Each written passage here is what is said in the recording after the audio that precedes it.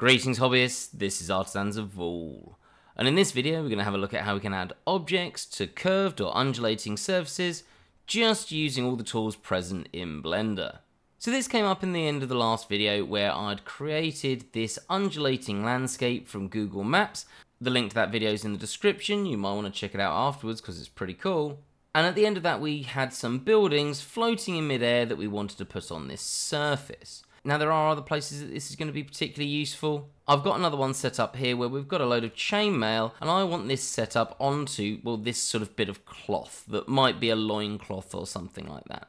So we will have a look at both of these. They're done with exactly the same technique, so in essence I'm going to show you the same thing twice, but I just want to highlight the different uses of this, and this might be one that's more something you're interested in, but I will cover both. Feel free to jump to whichever one you find useful. Now coming back to this scenario, we had generated some buildings. I've just gone back a bit and we're going to show how we do that. We go to this GIS add-on, get our information for our buildings, and we can click elevation from object, click OK, and we end up with our buildings on our object and its undulation.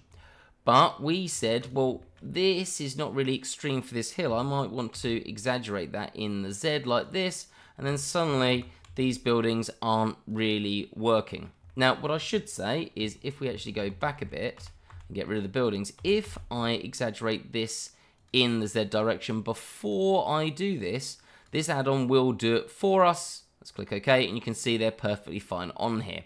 But that's not the point of this video, so we'll just get rid of that. And what I'm going to do is create these buildings, and I'm not going to have them elevated from the object because we'll have many situations where we might want to do something different. Let's click here, let's G and Z this up. So we've got all these buildings and I'm going to look at these from a top-down view, and the first thing we need to recognize is that we don't want any buildings hanging over the edge. Like this one's getting pretty close but it should be okay. This one's not going to work. So let's just go into edit mode. I'm going to hit L to select all those collective vertices, X and delete those vertices, and now we should be fine. So we can't have things hanging over the edge, otherwise it's going to cause a problem. Now what would be great is if we could shrink wrap these buildings onto this surface. Now if we just come here and we go to add and a shrink wrap and we target this, this does work, but you'll notice, look, it all flattens all of the buildings, and we don't want that. What we need to do is tell it to put something here and then mimic the buildings to that. And for that, we use what's called a lattice modifier. So what we're going to do is Shift A, and we're going to bring in a lattice. It's going to be relatively small, basically at our cursor. Let's just S to scale that up. There we go. And let's go to about here. So we've got the correct width.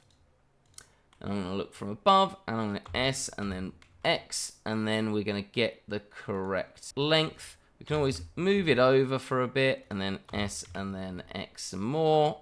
That will do right up to the edge. There we go. So that will be fine. So we've got this lattice. But at the moment, this lattice is in 3D. We don't want this. We actually want this to be working on a plane. So I'm going to come down here to my object data properties, and we've got this resolution U, V, and W. Now, that actually means X, Y, and Z, and we want the Z to only be 1, and there we go, we've got our plane. So, let's just come here, I'm going to G and Z this up, and you could have this so that the buildings are slightly floating above the surface. I want to do the opposite, and I want to have the buildings just a tiny bit below the surface so that I can boolean them together. So you can see they're just below this plane. The next thing we need to do is break up this plane so that it will conform to this undulating surface. And again, we do this with our object data properties and our resolution, and I can just keep bringing this up. In this instance, I want this pretty high. This is probably overkill, but it's not going to be an issue. And we're going to do the same thing here. And we want to get these, in most instances, approximately square. I'm actually going to up that a little bit and then up that a little bit more. But you can go as far as you want with this. Then we need to create a lattice modifier for this object. Okay, oh, let's get rid of that shrink wrap modifier because it didn't work. This layout for your modifiers is called modifier list. It's really nice. I think it's really preferable. If you go to edit, preferences, and then get extensions and type in modifier, you'll have modifier list here and you need to install it. I've got a video on that. Again, I'll link that in the description so you can check it out if you want to.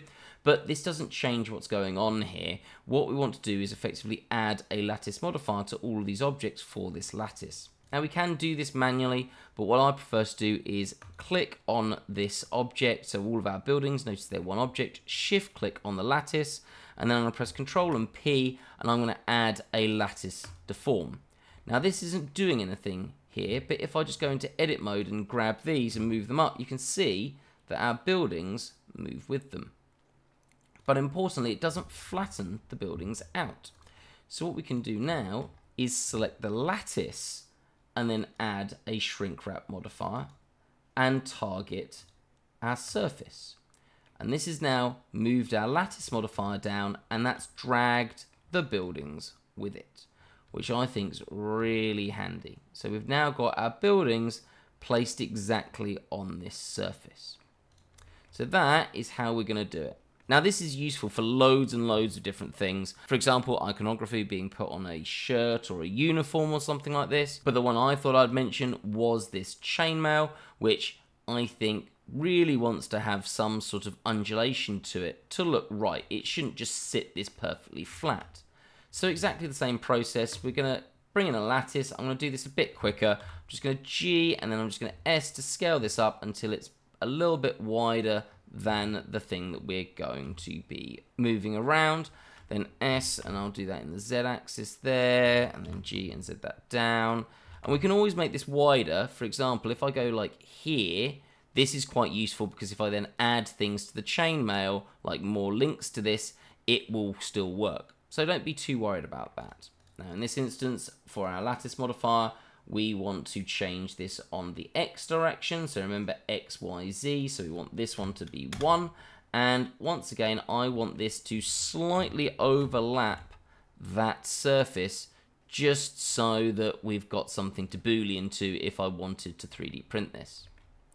Then we're going to come here. Let's up and make this nice and square in the Y direction or the V direction. Do the same in the W, which is the equivalent of the Z.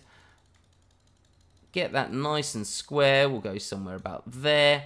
And then once again, we've got two objects here making up these. This is so that I can select both of them and then just up the array. So if I come to the array here, I can just up that on both of them if I hold Alt. Remember, if you hold down Alt, when you change a modifier, it will find if it's got the same modifier. Note that this object has an array 001 and so does this one. So if I have both of them selected, so shift select on that, and Alt click on the count, it will affect both of them. It's a really, really handy trick to save you some time. But what that means, let's just bring those down a little bit, is that I can select this one there, Control and P, lattice deform, select the other one, shift select, Control and P, lattice deform, and now I can add my shrink wrap modifier to this. Let's target that, and it's going to be horribly deformed. Now in this instance, what we want to do here is change from nearest surface to project, and then for this we want to project along the X axis, and we want to do positive and negative, and there we go. So working perfectly fine. And what we can do, because this lattice object is bigger, you'll notice it's nicely conforming to those curves, is I can always come to that and those modifiers. Let's go to array 01, and once again hold down Alt and just up that, and they're also going to conform to it. What's really cool about this is if I come to this surface and I go into sculpt mode, which is how we did this, I can go to the draw brush and maybe massively exaggerate some of these folds. Let's smooth that out a bit. So now we've got a much bigger fold here, and then as soon as I go back into object mode, it's still conforming to that new shape. So I think this is really fun. You do need to be slightly careful with this, because if it gets too curved, it will distort these rings. So for example here, that's probably a little bit harsh. So what you might want to do is come to this and then just maybe smooth that out a little bit, or potentially just bring it forward so it's not as extreme in its curves. Same here. And possibly here, that looks a bit much, so let's just bring that forward a bit. So there are some limitations on this, but it is generally pretty good, and it ends up with a really nice, quick and easy result for you to use. And if we want to move these up, let's G and Z those up. They'll move along the lattice because the lattice isn't moving, so I can just move that with the object and everything moves over the undulating surface. Anyway, hopefully that's been useful. Please remember to like and subscribe, it really helps out the channel, and I hope to see you in the next video. Have a great day, guys.